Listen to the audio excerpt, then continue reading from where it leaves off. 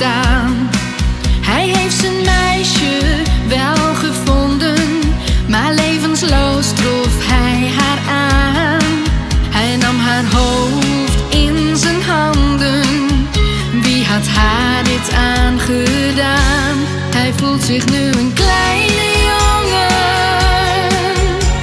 die 's nachts naar de sterren kijkt. Wie gelooft zijn onschuld? Het was niet zo zoals het lijkt. Want in zijn cel is hoop vervlogen. Hij wordt behandeld zoals een dier. En niemand die hem wil geloven, hij blijft hier. Hij stelt zich voor in lege nachten hoe zijn leven nu zou zijn. Als hij wat eerder was gekomen, had hij er voor haar kunnen zijn. Hij kan zijn onschuld niet bewijzen. Hij weet niet wie de daders zijn.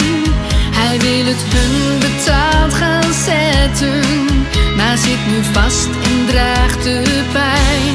Hij voelt zich nu een kleine jongen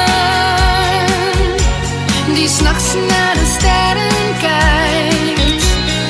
Wie gelooft zijn onschuld? Het was niet zo zoals het lijkt. Want in zijn cel is hoop vervlogen.